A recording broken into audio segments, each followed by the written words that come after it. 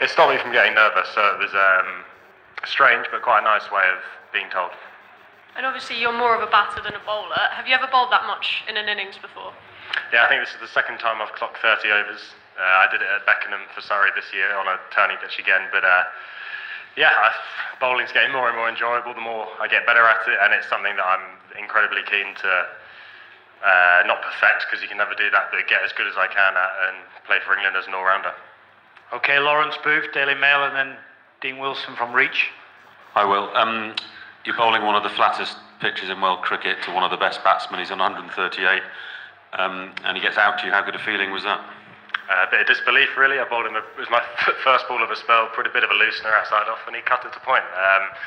Pretty happy, and it was kind of almost a game-changing moment. If we go on to win this test, then I guess that could be seen as a big moment in the game, to take that wicket of Babar and then Rizwan in the very next over, and one more in the last hour.